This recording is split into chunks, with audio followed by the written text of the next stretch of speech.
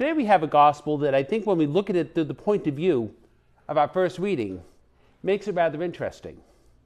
We have Herod. He's concerned because he's been hearing about the different things that Jesus Christ has been doing as he's been traveling, first of all, in the countrysides of Judea, and now as he's making his way to Jerusalem. And he's wondering, what all these things mean.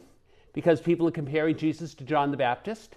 And of course, John the Baptist being, such a great charismatic figure would be a likely comparison. And of course, John was beheaded by Herod. So he's wondering what all this was. And also Elijah was a great prophet, and they were expecting Elijah's return. And so again, in the person of Jesus Christ, Herod wondered whether or not maybe this was the return of Elijah. And he probably wasn't all that comforted by these things. But, he kept wanting to see who Jesus was. And what I think is happening in that particular passage is that God, whether Herod realizes it or not, God is knocking at the door through Jesus Christ and wants Herod, as God wants all of us, to be followers of his son. That's why Jesus came among us. That's why Jesus gathered people to follow him. That's why his successors ended up gathering other people to follow him. That's why we have our church today. And so certainly, there is that call, kind of that nudging.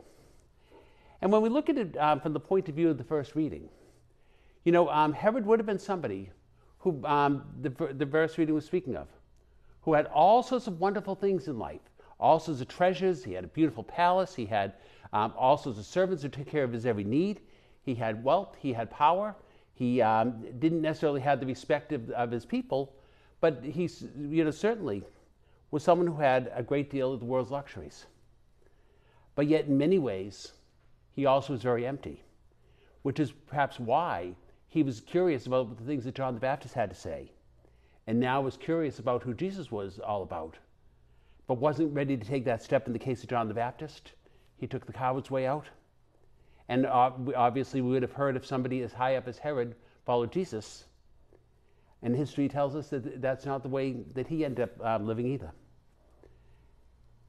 So we have, I think, in Herod, in the gospel today, someone who's longing for something. And that longing can only be filled by God and Jesus Christ, who leads us to God. And as I was reflecting on that, I was thinking about two situations. One involved a young man who decided he wanted to have all sorts of good things in life. He decided he didn't need college because he was going to make it on his own. And of course, he wasn't going to just, kind of start at some kind of a low-end job.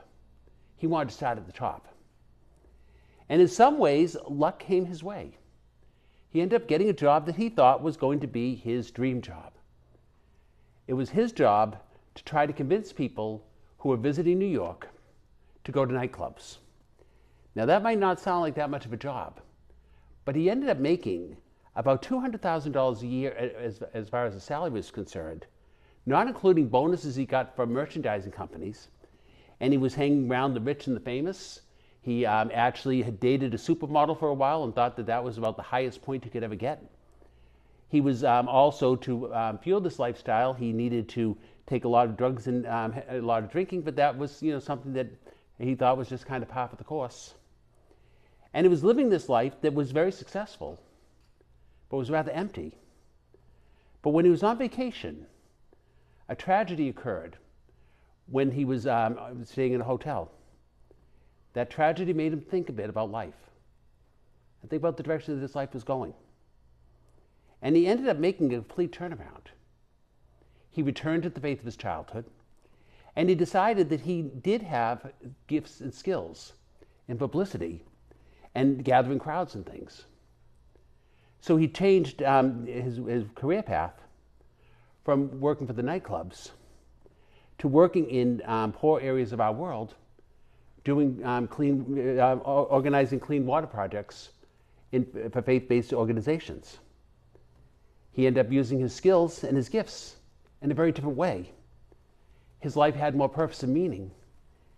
And it was all because God was invited in his life.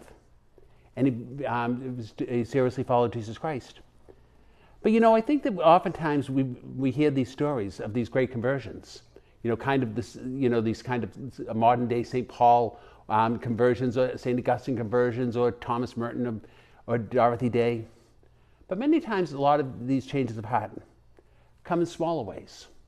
And maybe not from people who might be facing rock bottom, but people who might just be looking for purpose and meaning in their life. Because I was also reminded of another person who's a geneticist. And he's very highly regarded in the field. When he was in medical school, he was doing his rounds.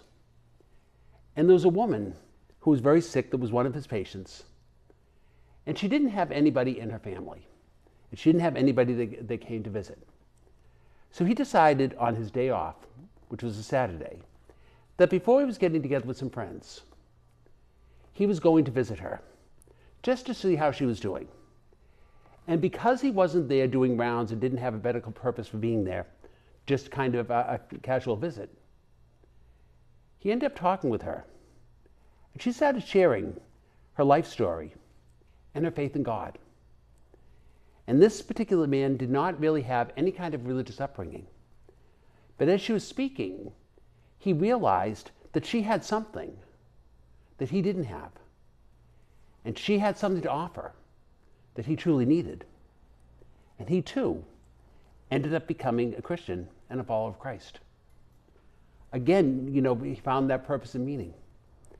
And I think it reminds us, as we're reflecting on these things, to kind of think about in our own lives the purpose and meaning in life as far as God is concerned, and as far as being a follower of Jesus Christ is concerned.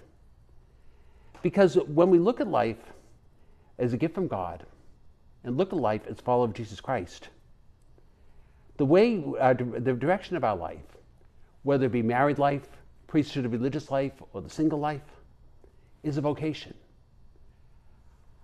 Oftentimes our careers can be how we use our God-given gifts. When we look at life from the point of view of gift from God, following Jesus Christ, we see opportunities. And when we face challenges, we realize we're not alone. We can unite them to those of Jesus Christ. Having God in our life and faith can make a huge difference. Or not can, but does make a huge difference. So maybe as we reflect on these readings today, kind of think about the difference that God makes in our lives and what it means to be a follower of Jesus Christ.